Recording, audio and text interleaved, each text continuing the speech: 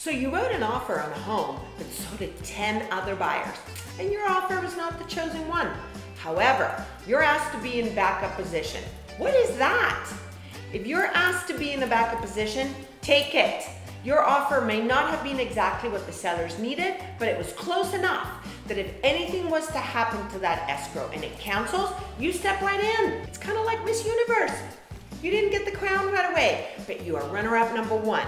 And how many Miss Universes have we seen fall from grace? For sellers, it's a security blanket.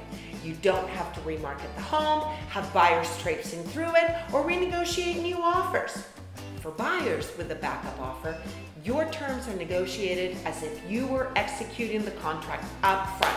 If escrow falls out, you step right in. No further negotiations. I call that a win-win.